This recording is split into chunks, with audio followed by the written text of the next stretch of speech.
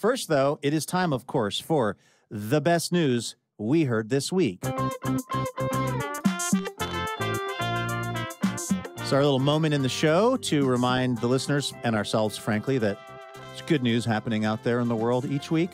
Elena, what is the best news you heard this week? Oh, man, this story has everything. Birds, old stuff, Pittsburgh. Those are like my three favorite things. Really That's the deep Venn time. diagram overlap of all the things you care about, really. All it needs is yakety sax. Unfortunately, that is not a part of this of this one.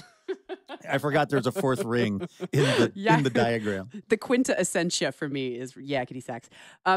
Okay, so they just discovered a very rare, kind of unprecedented fossil.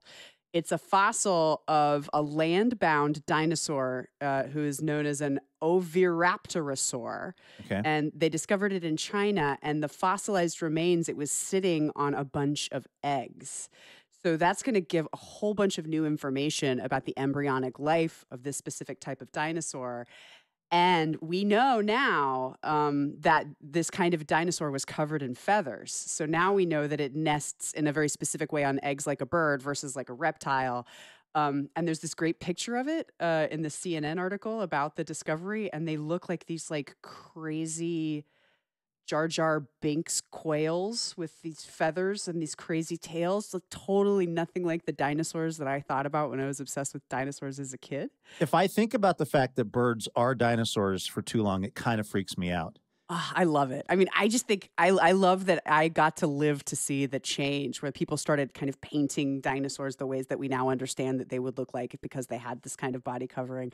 And the Pittsburgh connection is that the research was done in congruence with the Carnegie Museum of Natural History, which was on like the block that I lived in the Oakland neighborhood of Pittsburgh. It's really close to Pitt. And if you go to Pitt, you can get into those museums for free. So I used to live in that natural history museum, which has a gigantic dinosaur named Dippy out front that they put like a terrible towel around when the Steelers are in the playoffs. Of course they do. Even the scientists in Pittsburgh are subject to, the comings Even and goings. Even the dinosaurs love a Pittsburgh Steelers, Luke Burbank. So it's real good. Oh, my goodness. That's a solid Yinzer accent that you thanks. that you broke out. I try. Not bad. Well, I know we got some listeners in Pittsburgh. I don't know how many listeners in Canada we have, Elena, but the best news that I heard this week comes straight from Canada. People up there are starting to send postcards to each other that were mailed to them by the Canadian Post Office. The Canadian Post Office sent out 13.5 million postcards with the postage prepaid on them. Oh. So that people in Canada can fill out a postcard to the ones they love and send them around. It's a way of keeping Canadians connected during the pandemic. That's amazing. Every time I hear something about Canadians, I'm always like, I've been watching a lot of Canadian TV. It's been like Slings and Arrows and Letterkenny and Kim's Convenience. And now this. I love postcards. I know. When's the last time you wrote a postcard? Oh, I write them quite a bit. Really? Because I'm a cheapskate and the stamps are cheaper. So why write a thank you note that you have to put in an envelope with one of those forever stamps when you can get a postcard stamp for much cheaper? I got to start writing more postcards. I know that when on the rare occasion when I get one, it just makes my whole day brighter. It's like such a very simple, easy thing to do that people like me are not doing enough.